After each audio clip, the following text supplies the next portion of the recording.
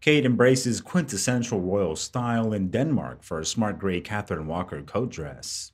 Kate Middleton cemented her status as a future queen today with a high profile meeting with the current and future monarchs of Denmark, Queen Margaret II and Crown Princess Mary, who officially welcomed her to Copenhagen on day 2 of her working visit. The Duchess of Cambridge embarked on the second day of her whirlwind 2-day solo visit to Denmark to promote her work in early childhood development. The mother of three cut an elegant figure as she met with her two fellow royals at Christian IV's palace, opting for a longline gray Catherine Walker coat dress estimated to cost in the region of £3,000. While Kate has many double-breasted coats in her wardrobe, this one sported starker features than we've seen her opting for before, with super sharp shoulders being the real highlight, along with the dramatic contrast on the black sharp lapels and the sleeve cuffs. Kate Middleton embarked on a solo tour of Denmark, looking as regal as one would expect. The Duchess of Cambridge embraced one of her signature silhouettes for the second half of her last day, a double-breasted, knee-length gray coat dress by couture house Catherine Walker.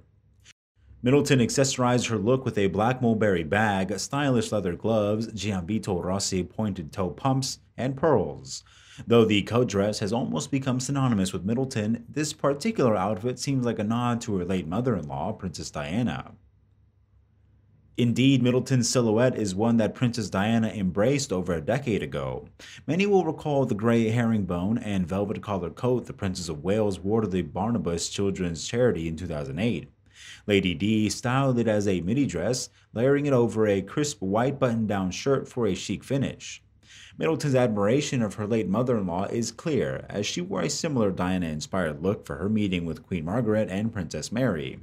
She also paid homage to Diana's legacy when she wore the princess's jewels to capture her 40th birthday portrait. The coat dress is a style Middleton wears often. On a visit to the Royal Opera House in 2019, she opted for a purple Oscar de la Renta coat dress.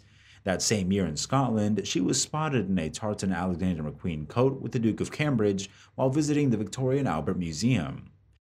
When she joined Queen Elizabeth II on a visit to King's College in London, she sported a belted Catherine Walker grey coat dress, and the list goes on. A timeless coat dress is Middleton's secret to looking polished and regal. The event was at Christian IV's palace at Amalienborg. The meeting is not only a reminder of the long-standing relationship between the two royal families, but it also coincides with the respective Platinum and Golden Jubilees being celebrated this year.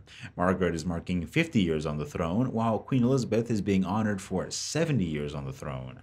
After the trio met, Kate and Mary departed for a private lunch. They walked across the Amalienborg courtyard to Frederick VII's palace, where Mary and her husband, Prince Frederick, lived with their 4 children. Kate and Mary have met on previous occasions, including at Royal Ascot in 2016 and on William and Kate's joint visit to the Danish capital in 2011. The Duchess will also learn about how Denmark promotes infant mental well-being alongside physical health and how it harnesses the power of nature, relationships, and playful learning in the first 5 years of life. Later, they will visit a project supported by the Mary Foundation, founded in 2007 by the Crown Princess, to protect vulnerable women and children from domestic violence.